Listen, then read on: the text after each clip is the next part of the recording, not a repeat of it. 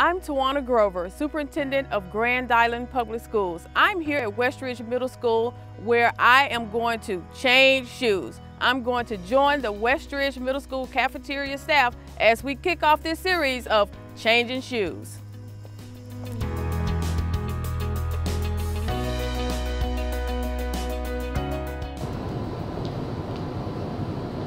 Good morning. Good morning, how are you? Oh, hi there, so good to see you. Nice to have you here today with us. Yes, I'm ready to go to work. Good.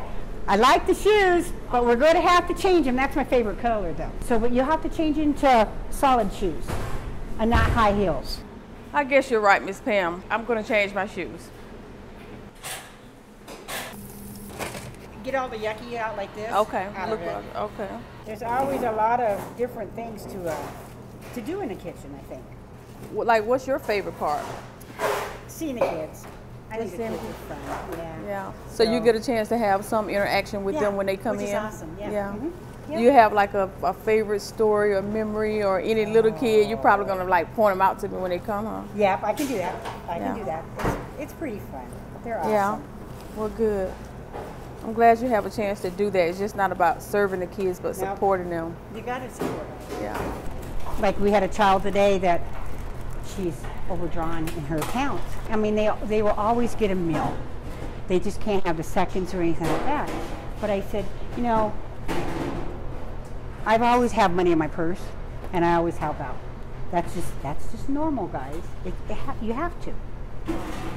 Those are the types of things that we don't really get a chance to know about, Miss Pam, so thank you for sharing it with me.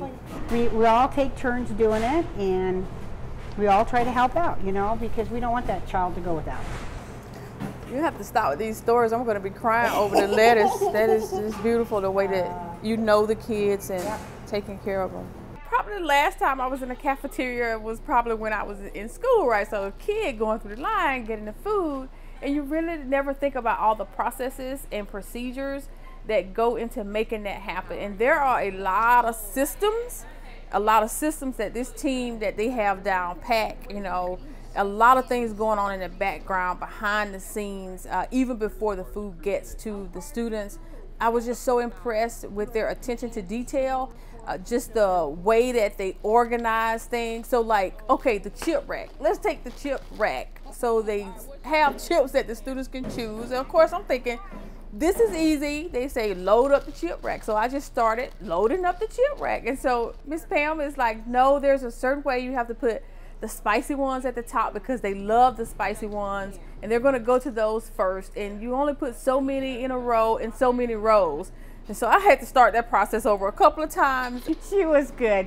We talked about the lettuce because that was one of her first jobs. And she says, there is a lot of different pieces to it that are no good. And she said, we really have to look, and you do, in lettuce you do. The chips was I thought it was so fun with her and the chips. When I was working on the cash register, okay, I was like, am I gonna get fired? So the cash register was quite tricky. I was so impressed with the way that they were able to do it. I was just trying to find the right menu items on the screen. And the kids, they're saying, hello, how are you today? And so just those personable interactions, I did not expect that. And so they're able to say, hey, how are you? How's your mom? And just very small moments, but deep moments. So it's just so much more than serving food. I want to make an impact on the kids because they're our future. They're going to take care of us. And I want the kids to appreciate what they have and to acknowledge what they have. At the end of the day, every one of them, in talking with them, they said that the best part of their job was working with the kids. Just from the moment I came in and changed out my shoes and just really start seeing just how much effort that they put into their work, I mean, I just almost started crying so many different times. I think sometimes we can take different jobs for granted and really not understand the value that they bring to the organization, but I have learned so much. I was scared of her at first. She's down to earth. She is. And she's willing to learn. You know, I always think about what my grandma used to say, that you can start to understand someone else's journey when you walk the mile in their shoes. And that's what I feel like today. Just watching their interactions with each other and with the kids is making me so proud of our staff members here in Grand Island Public Schools.